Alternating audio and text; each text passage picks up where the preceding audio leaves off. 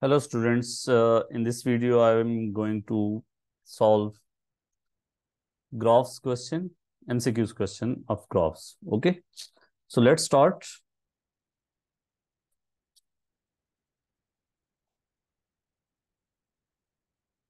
Question first is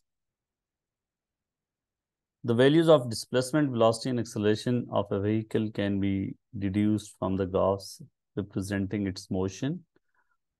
Often the areas under these graphs are the gradients of the graphs are used. What would not give a value for the displacement, a velocity or an acceleration?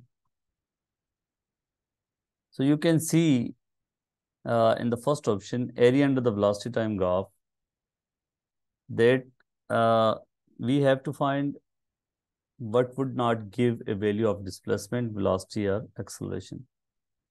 So area under the velocity time graph is, what is that? What does it give? It gives displacement. So that give displacement. So out of these three options, displacement, velocity and acceleration. So the right A is effect, and we have to find not. So gradient of displacement time graph, that gives us velocity, and gradient of velocity time graph gives us acceleration. So gradient of acceleration time graph doesn't give us displacement, velocity or acceleration. So right now our option is D. Okay. So let's go towards second question. What gives the value of body acceleration? The area under its displacement time graph? No, it doesn't give anything. Area of displacement in time is no physical quantity. Area under its velocity time graph, that gives us displacement. Okay. So the gradient of displacement time graph gives us velocity. Gradient of velocity time graph gives us acceleration. So we were interested to find about acceleration. So gradient of velocity time graph gives us acceleration. So let's go towards third question. We are given a displacement time graph of a toy car as shown. On the vertical axis, you have displacement. On horizontal axis, you have time. So you can see from T0 to T2, the gradient, the gradient of displacement time graph is a velocity. So velocity till first 2 seconds is constant. Then the velocity in from 2 to 4 is 0.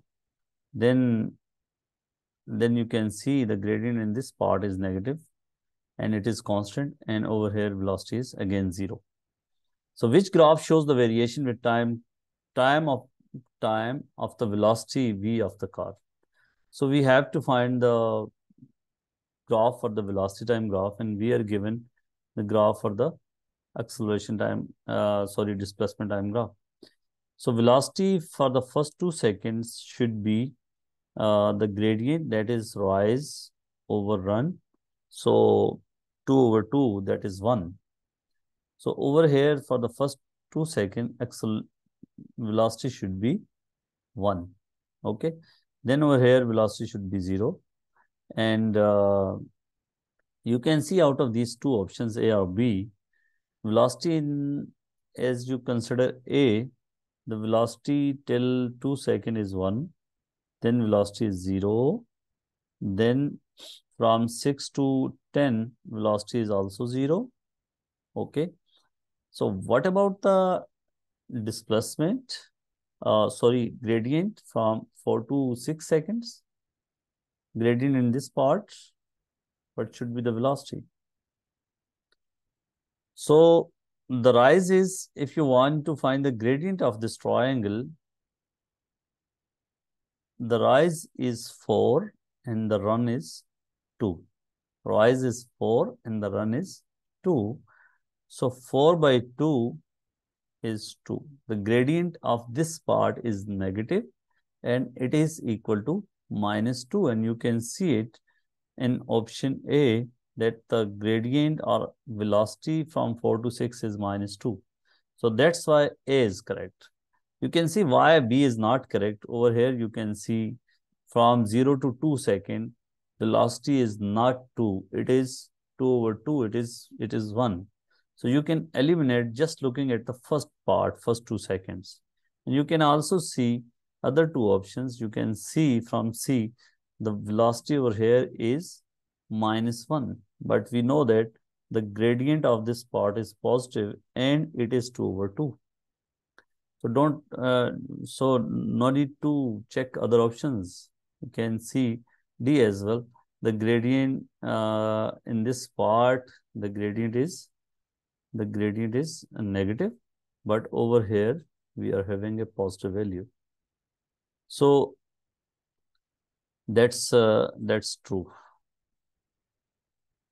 Let's go towards question 4. Which graph represents the motion of car that is traveling along a straight road with a speed that increases uniformly?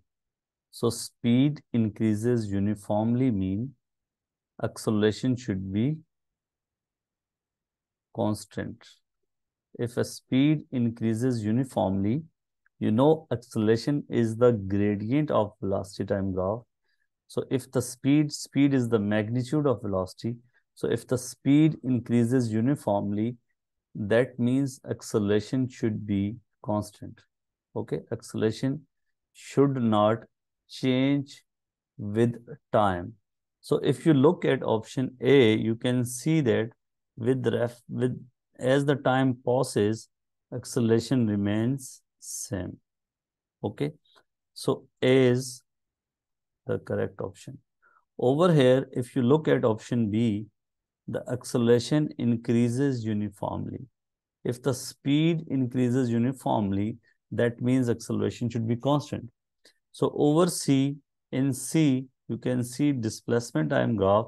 The gradient of displacement time graph gives us velocity.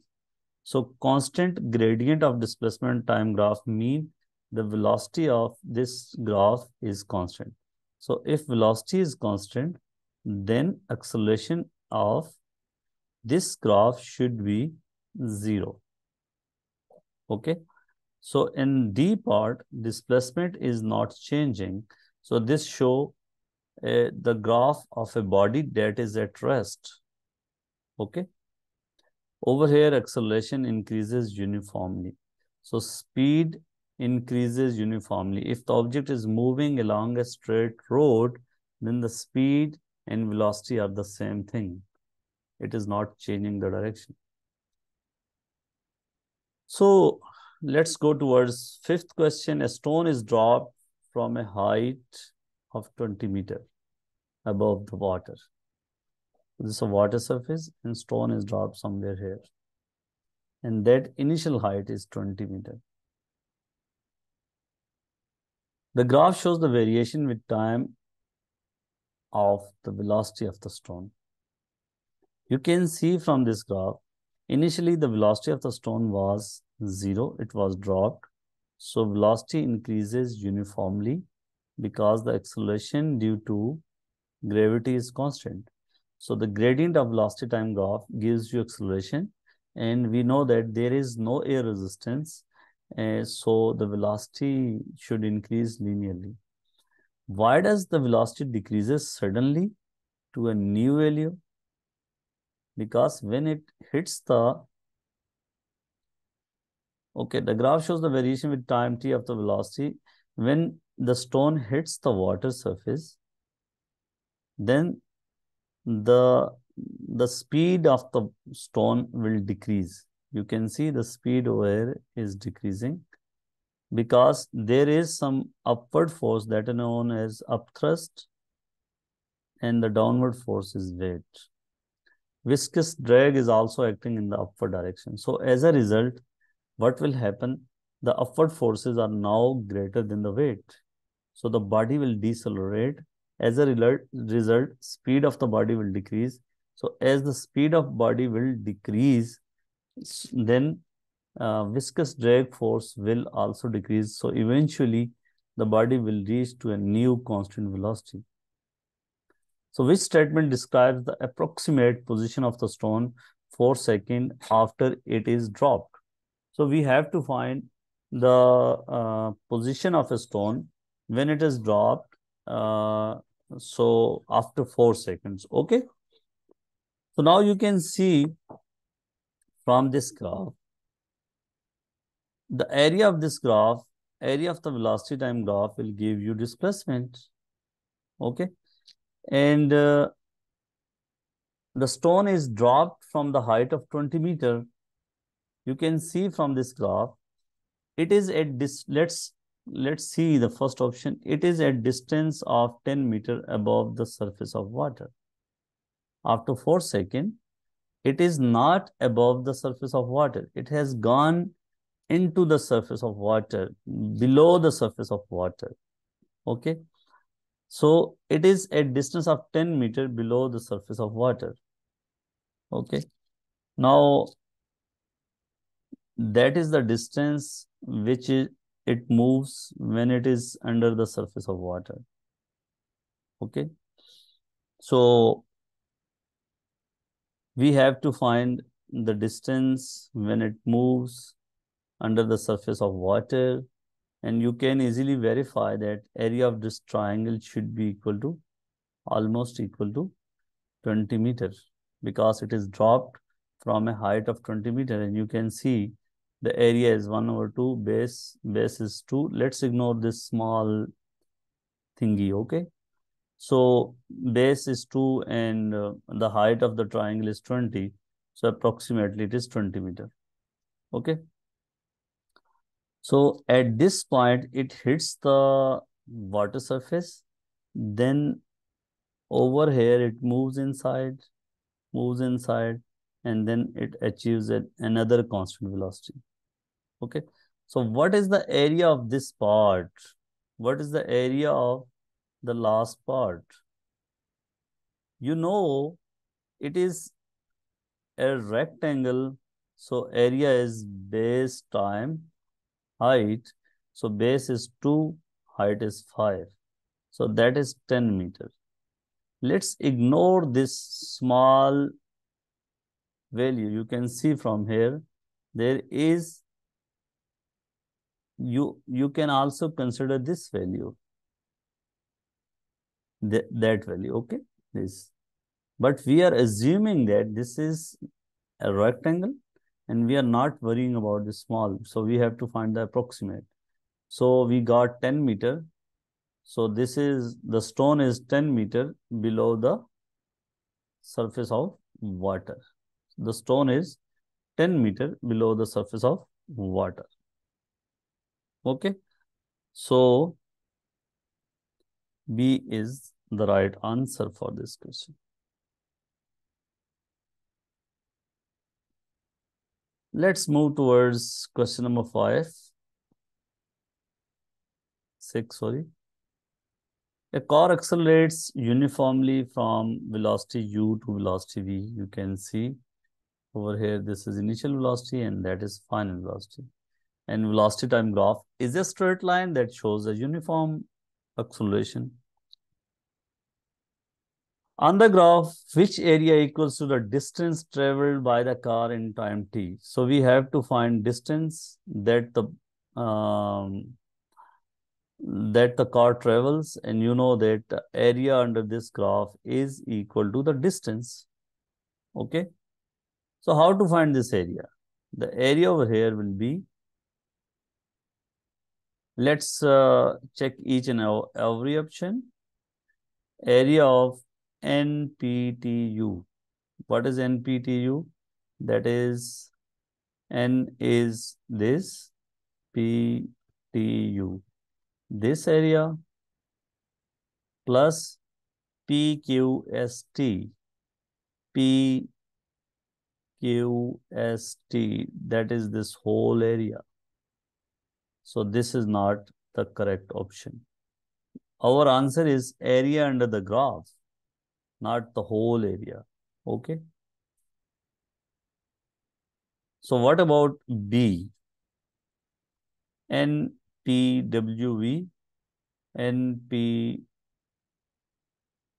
this, that shows this area, plus VRSU. That is V, that is R, that is S, that is U. So this area.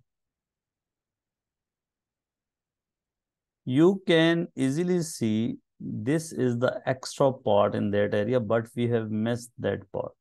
So we can say this area is equal to that area. So if I put this area over here, then I will get that area. So that's why B is the right option. Why not other options? You can check them. Let's see C part. NPWV. NPWV, this area, plus WRST. WRST, that is this area. Okay. So if I consider this due to as a compensation of this area, then this is missing area. Okay. So that's why it is not true. PST,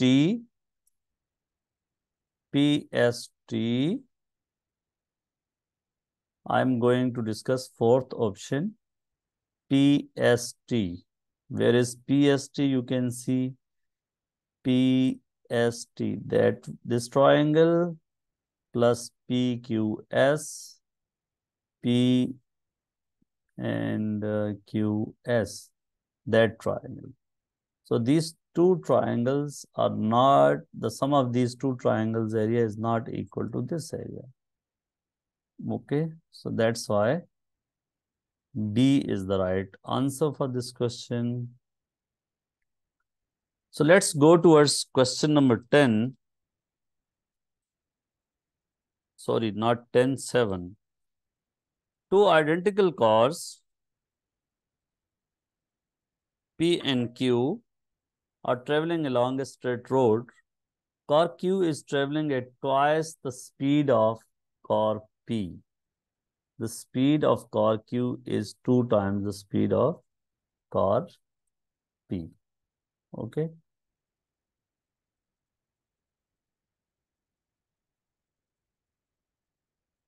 So the brakes are applied to both cars, producing the same constant deceleration.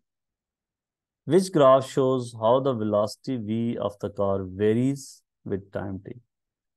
So over here we have velocity time graphs. And in velocity time graph, the gradient is acceleration.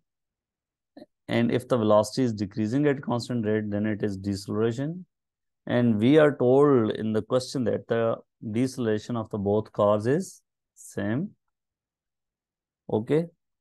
So we can easily see if the deceleration is same or constant, sorry, then the velocity time graph should be a straight line portion. It should not be curved. So we will not consider B and D. In B and D, the velocity time graph is curved path that shows the acceleration is changing. So we have to look both A and C, and they have the same deceleration. That means they have the same gradient. So in A, you can see the gradient of P is more than the gradient of Q.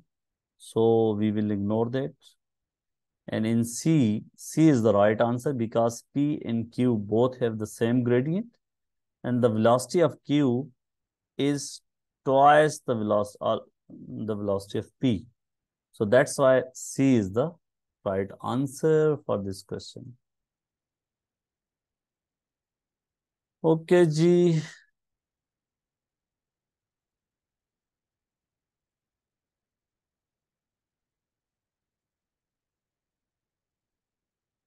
Let's go towards question 8. An object falls from a tall building.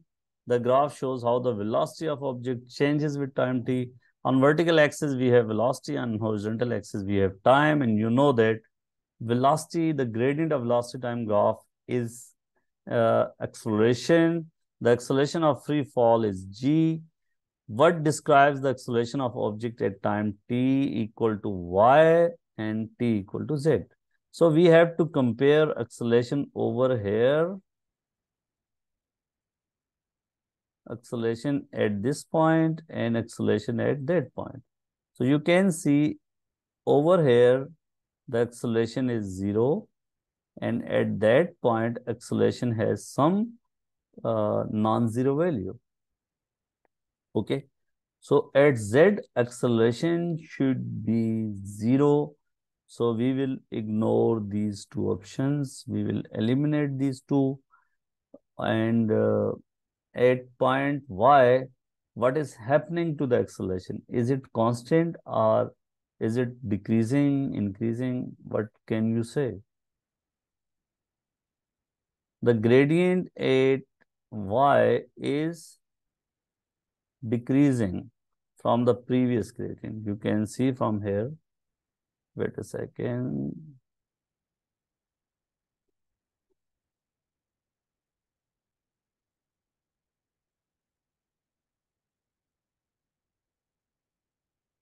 You can see gradient over here is high, then the gradient is decreasing, decreasing, and gradient becomes 0.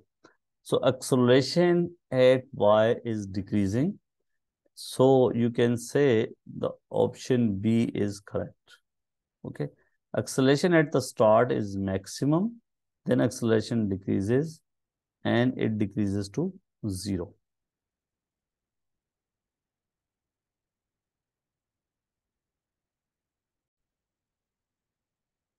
Okay, let's move towards question 9. A radio-controlled toy car travels along a straight line for a time of 15 seconds. The variation with time t of the velocity of the car is shown below.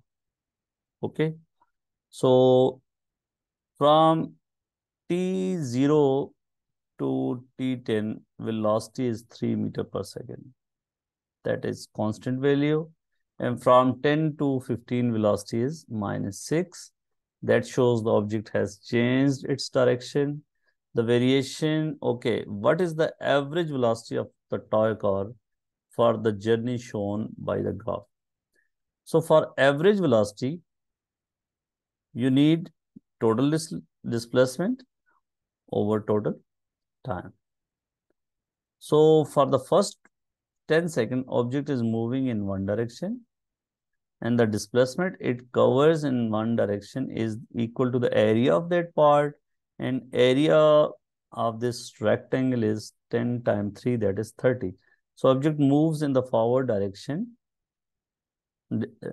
a distance of 30 meters.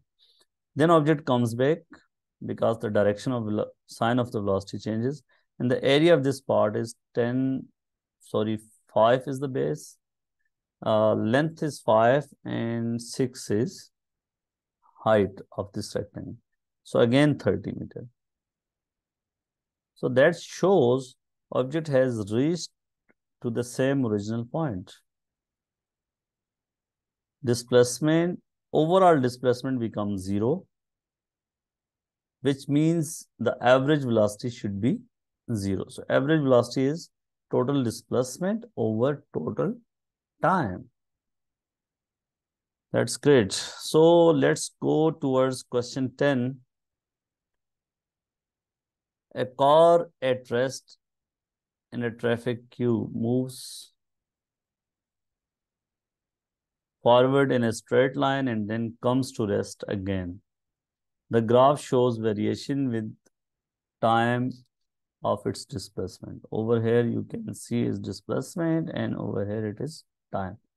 Displacement is in meter, time is in second. So the car is at rest till this time, then car moves with uniform velocity, and then it is at rest again. So what is the speed while it is moving? So speed is the gradient of displacement time graph. If car moves in a straight line in one direction, then displacement and distance are equal. And we have to calculate the speed, and that is equal to the gradient of the displacement time graph. And gradient of this triangle, gradient of this line will give us speed. So that is equal to rise over run. So that starts from 30 meter and ends at 70. So this length, this height is 40 meter and time is on the horizontal axis. You can see one small square is equal to 10 seconds. So that is 1, 2, 3, 4, 5. So that is 50 seconds. So 40 over 50, sorry, 40 over, that is equal to 40 over 50. So that will give us the value of speed, which is equal to 0.8 meter per second. 0.8 meter per second. So that is true.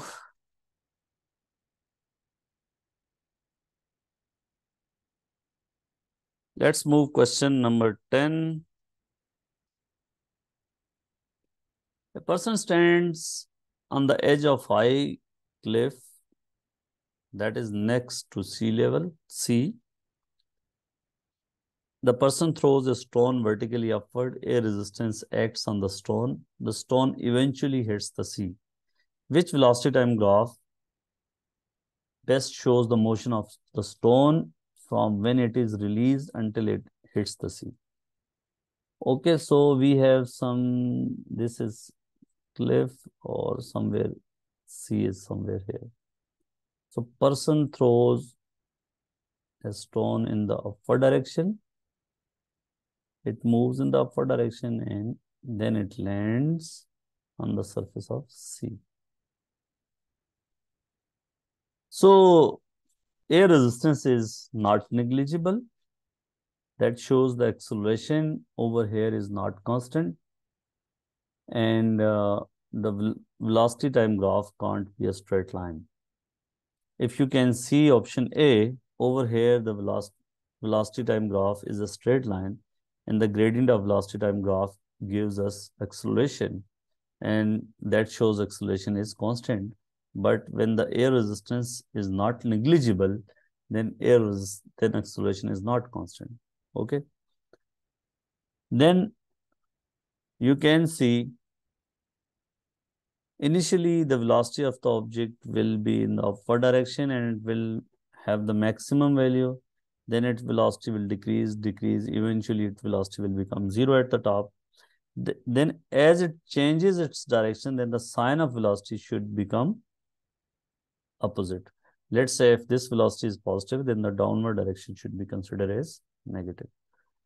So you can see in C, the velocity has the same sign throughout. So that's why this is not the right option. And in D, the velocity is also, sign of the velocity is also same, which shows that it can't be our right option.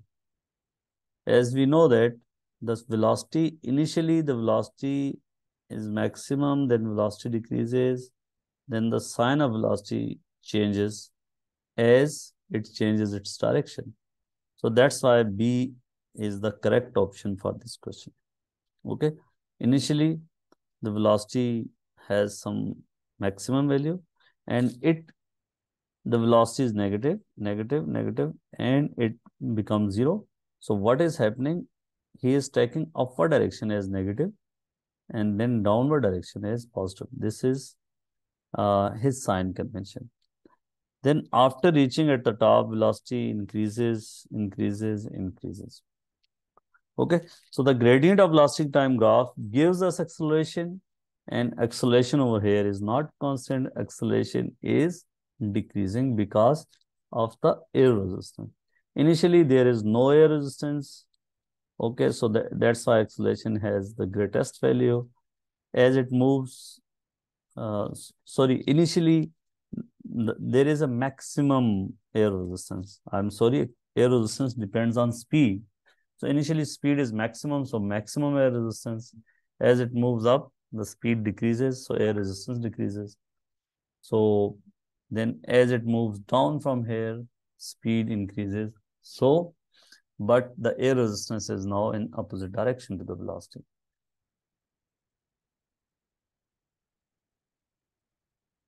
Question 20, question number 12.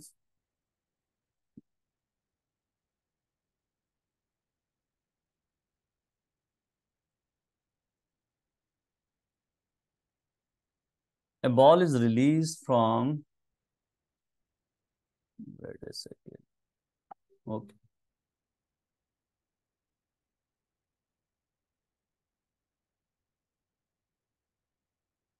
A ball is released from rest above the horizontal surface.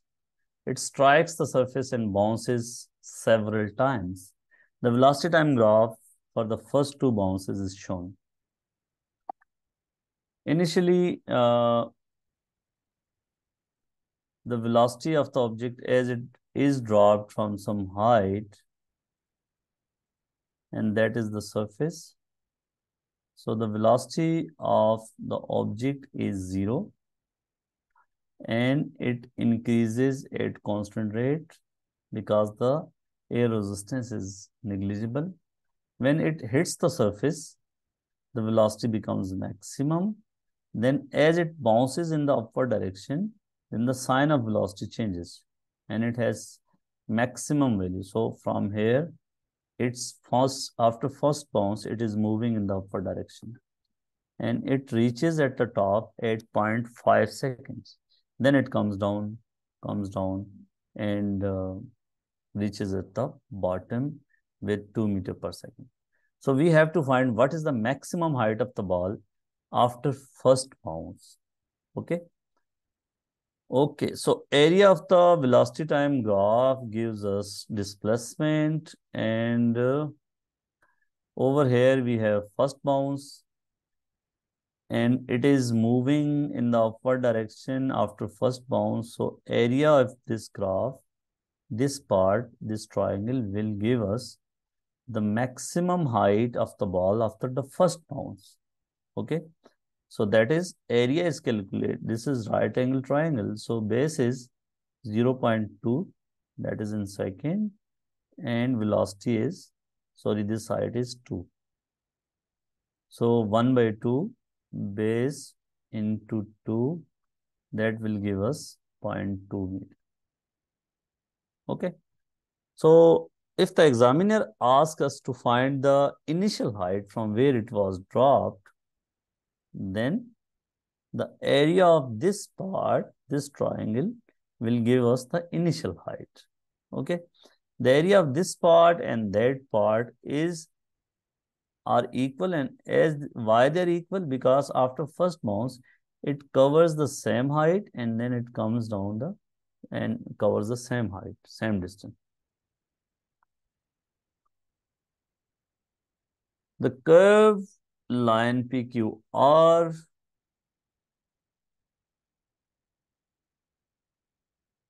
I wanted to check the time.